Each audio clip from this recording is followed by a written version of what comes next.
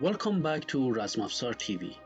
Today I'm going to show you a helmet, a light helmet made by Sergey Gorbatko, Razmafzar team, Ukraine.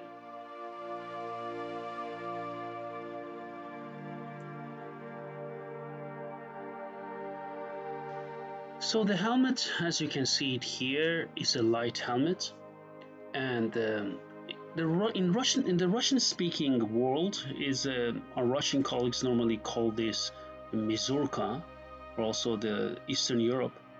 And this is a helmet which was, you can find it examples of that among Circassians. Also, you can find, in the whole region, also you can find Persian examples of this. And Sergey was very kind to send this as a present to me, so I really appreciate that. And you can see how much work he has put into that. You see that the upper part of it has a ball, and as you will see later, this ball which protects the top of the hat is fluted. Then around the hat it is protected by Joshan-style plates, steel plates, which are connected to each other via riveted nail rings. And the nail, as you can see it here, they're all riveted and hardened.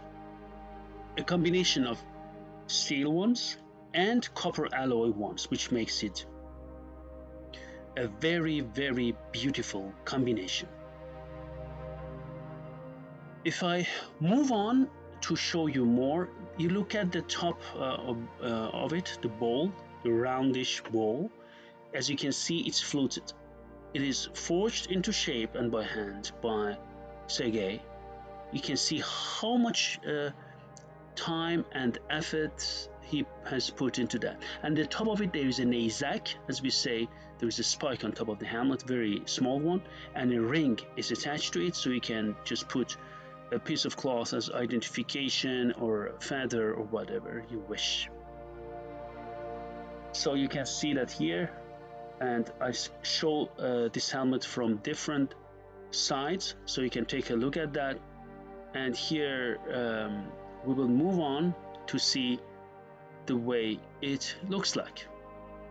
Now the helmet is lying on the ground. You see that it has an integrated gambeson for protecting the neck and also the top of the head, as we call it arakchin, sweat collector as we call it in Persian, but it's combined also with gariban, which protects around your neck.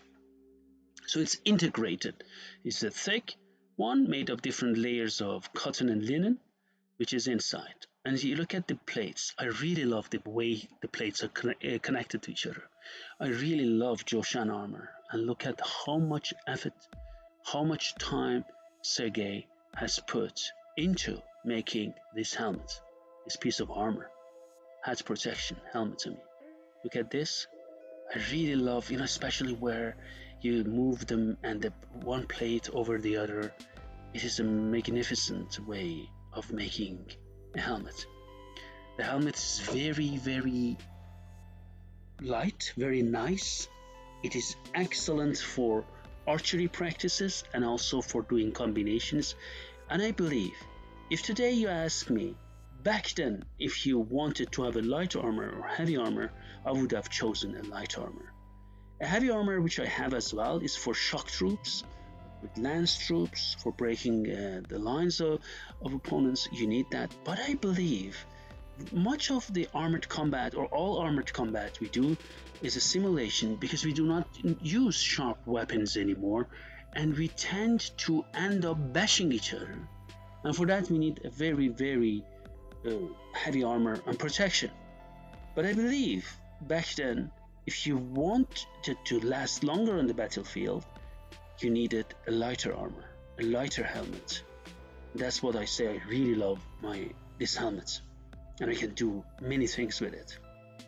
And you hardly feel it when you wear it, and that's extremely important for a good helmet. You see, that's the top ball of it. I really love the way it is fluted. This shows the mastery. And here you can see it. I'm wearing it, so you can see I'm just moving my hand so you can take a look at that and see that how flexible I am. I will be doing combinations and train with it. You see that how my neck and vital areas are protected. Below that there is a gambeson and also another gambeson when you wear.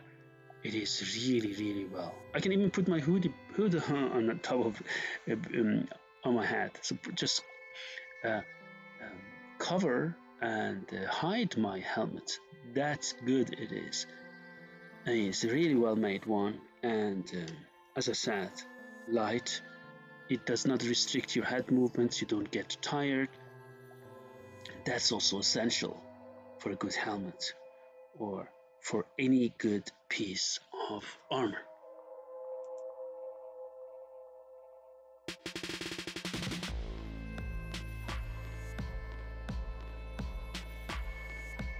So I'm going to show you the same line, the way again I move it.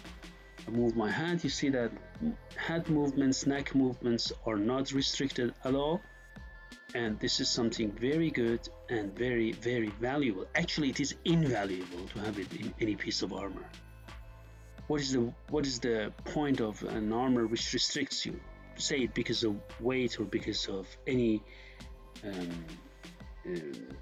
say rigidity which prohibits your lack of movements or hinders your lack of movements. So it's a very well made one.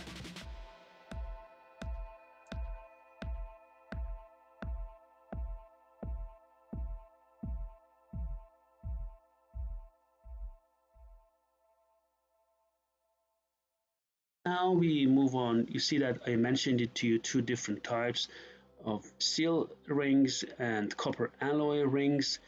All of them, no matter if they are hardened steel rings or copper alloy rings, they are riveted. And copper alloy rings, you see that how well made they are.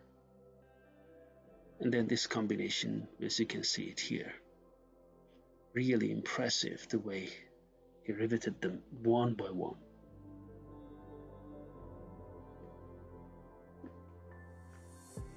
And these are the Joshan plates on top of the helmet, as I mentioned it before to you, which makes it a very nice way. I mean, the way they just go over each other and provide flexibility, this is unbelievable. The mail armor as well, as you see it here.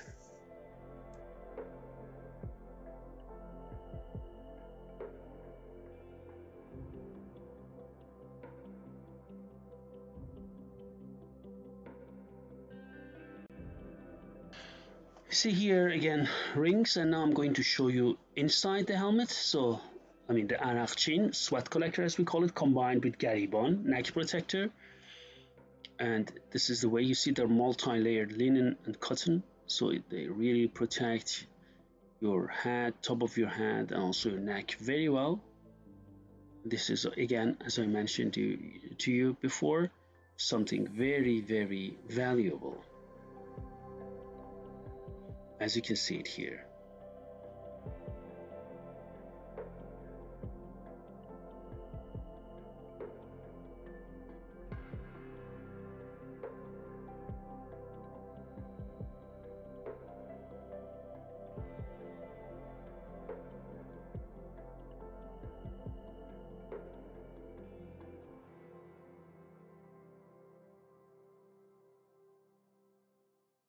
And these are the plates again, Joshan plates.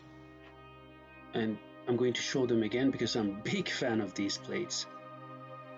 If you need more information on Persian helmets and armor, please see my book, Arms and Armor from Iran, which won the International Book Prize of Iran. And you can buy it from my web shop. You see the Arms and Armor from Iran. You can find lots of information in it. And from time to time, we also offer discounts on my web shop. So you can buy it there, or also Lexicon of Arms and Armor from Iran.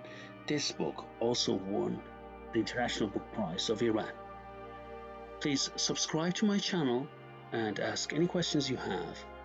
And I put the link to my web shop, my bookshop here. And again, I would like to thank Sergey Gorbatko for this wonderful helmet, for making this wonderful helmet. If you want to contact Sergey, just contact me here and I will provide you with an email. Thank you very much and have a nice day.